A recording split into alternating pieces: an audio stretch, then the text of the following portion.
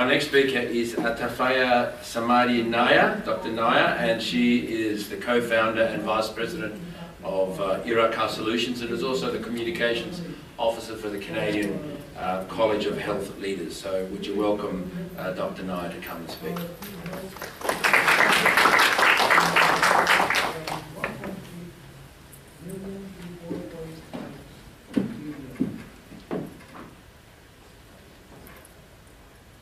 Hello everyone, and thank you for coming to IHF39. It is my pleasure to be here among you. It's an honor.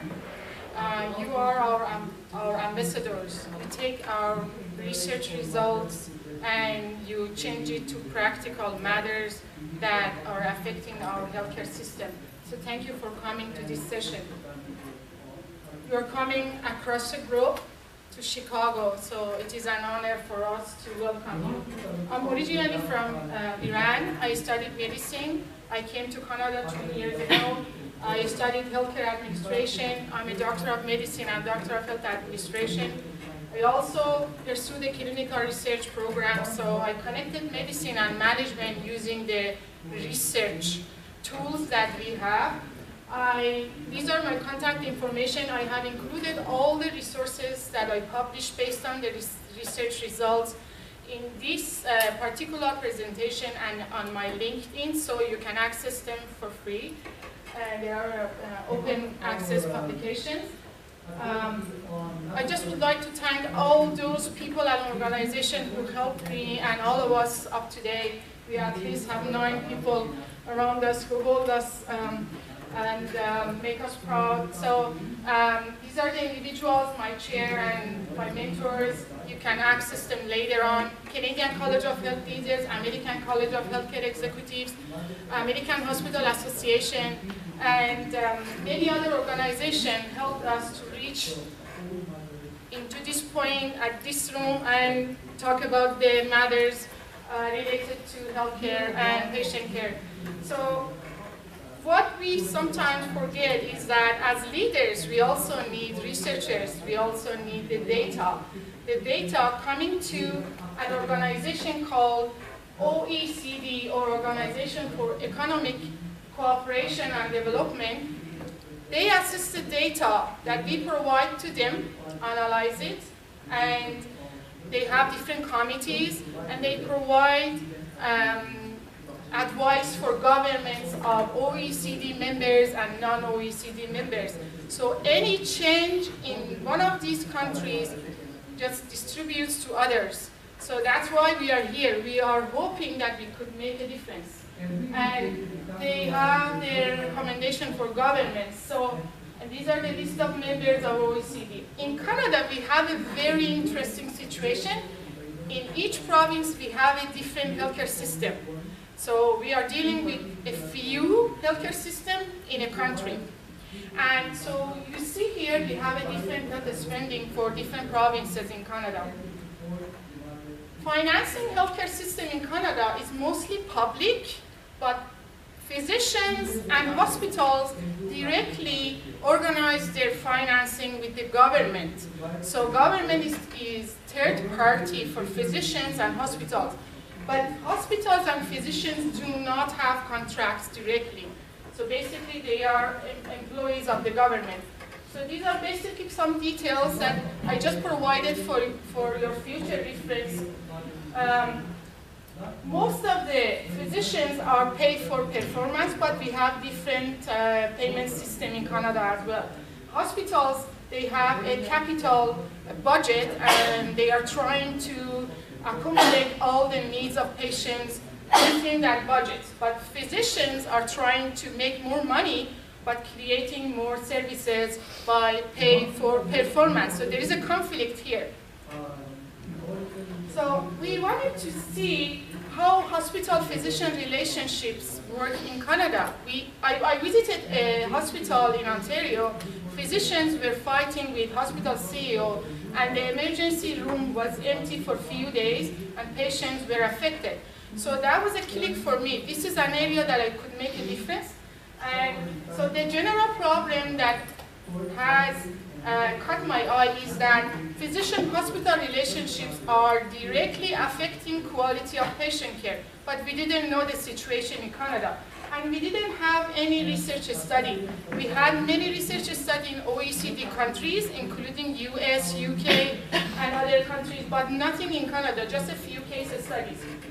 What is important is that patient care strength is directly related to the interprofessional relationships of physician leaders and non-physician leaders.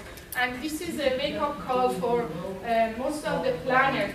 If these relationships are neglected, then quality of patient care is affected, and the budget depletion is the result of that in cooperation. So something that came to my mind is whether these relationships are causing medical errors.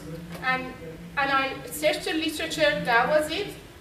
We invest in quality improvement of physician-hospital relationships.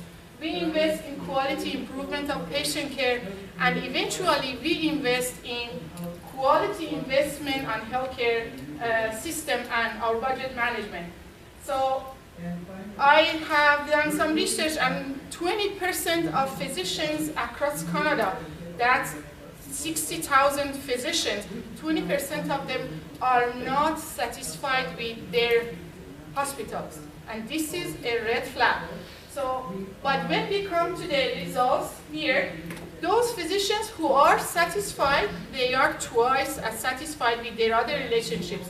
Nurses, patients, so they're happier in their workplace and more productive. This is basically showing you that their study results, the study was called Canadian National Study of Interprofessional Relationships between Physicians and Hospital Administrators. It was sent to 4,000 leaders across Canada, and many organizations helped us to reach that goal we wanted to.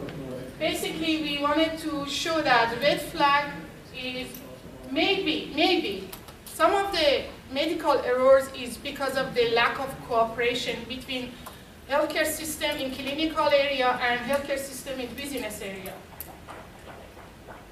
Physicians say there are many obstacles to patient safety.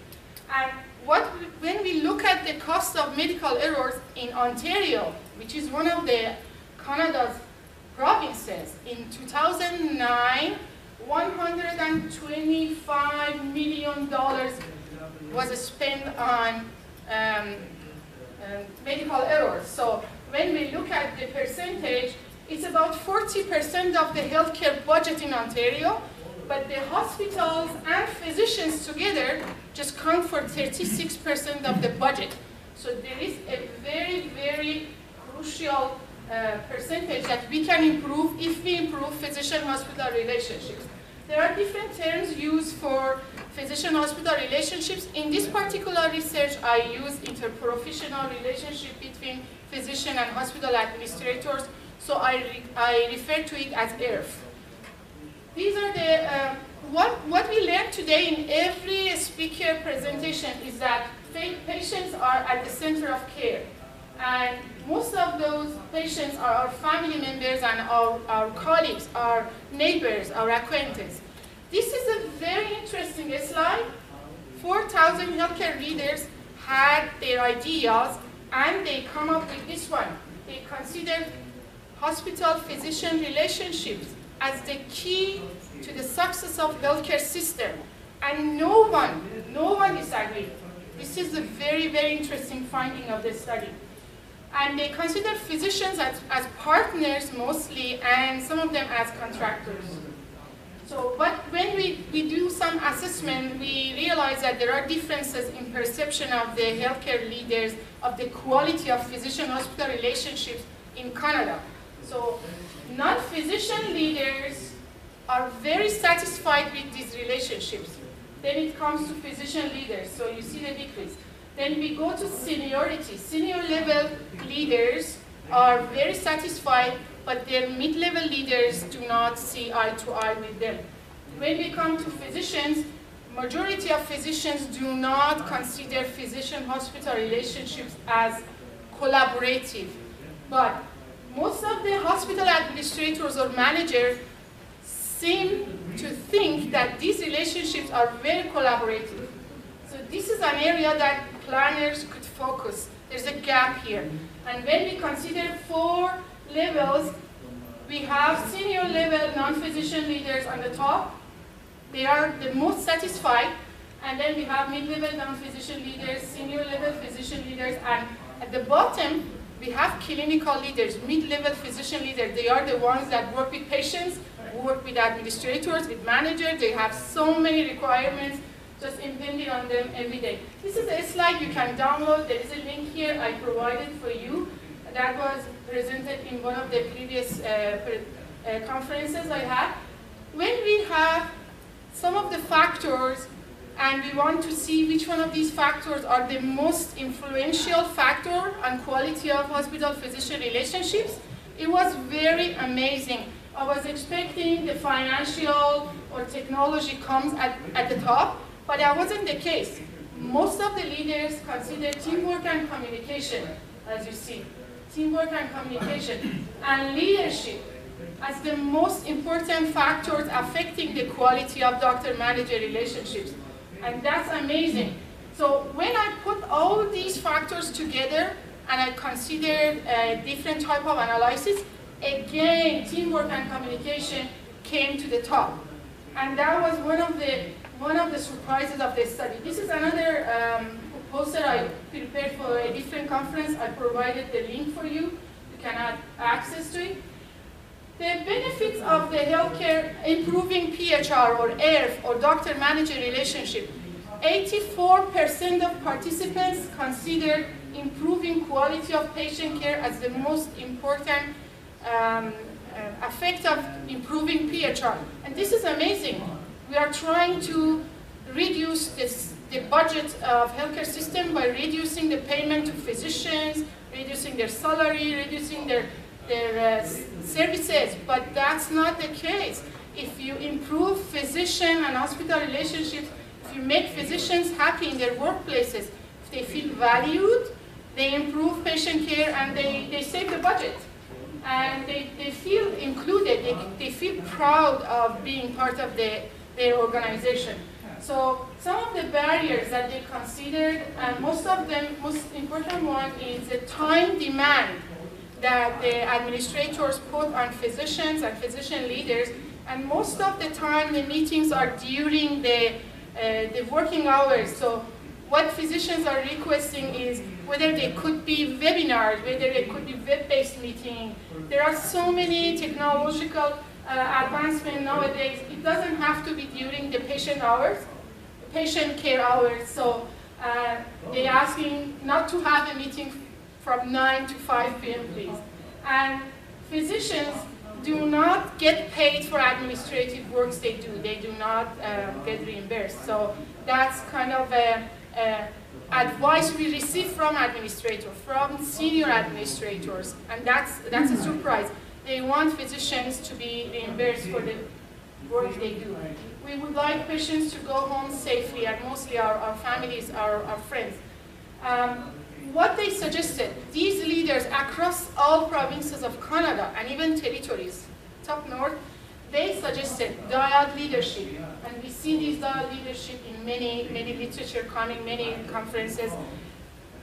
The collaboration of clinical leaders and non-clinical leaders is the key to the success of healthcare system. If this is the only message that I request you to transfer to your organization, is that please include the clinicians into your planning from the step one. They want that. And they also want to have a 360 evaluation for all leaders. And one thing that comes up is, please do not choose physician leaders based on their mark of their rotations, or have them some training and choose them based on their leadership training. So the message that comes from this whole presentation, and I also provided all the references for you, is teamwork and communication is the most important factor in improving quality of physician-hospital relationships or doctor-manager relationship in any organization. It doesn't have to be hospital. So it's not money, it's not resources. They know that there are some limited resources, but when someone is feeling valued, if they're feeling that they are part of the team, they are asked instead of told, you know, it's a huge difference. They want to be involved, they want to help you. That's the main thing. And so at the conclusion, this is the message that we hope that in Canada, as a result of a national study that we have just completed, we could transfer to other OECD and non-OECD countries. You know, investment on quality of physician-hospital relationships eventually leads to quality of patient care, and at the end, it saves the budget of hospitals and healthcare system, because physicians try to be involved. They feel that their value, their efforts are valued. Sometimes even a simple thank you letter, that's what they're asking for. Or maybe a PDF newsletter of the organization instead of going through so many web pages, you know. Just something they could download on their phone and just read on the bus or in their trip back home. So these are very little details, but it makes a difference. Oh, this is a very interesting plant I had in front of my my house. I didn't know what it was. I wanted to take it out, and then I said, you know, let's just give it some time and see what it is, you know, after all. And the flower came up, and I just used this example. Sometimes the possibilities show themselves in the places that we don't expect them. So let's just, if you have budget, please invest in physician-hospital relationships. Thank you very much. These are the references. I have some publications and presentations that are all available to you. And there are other references for your future. Thank you very much for coming, and it's an honor to be here.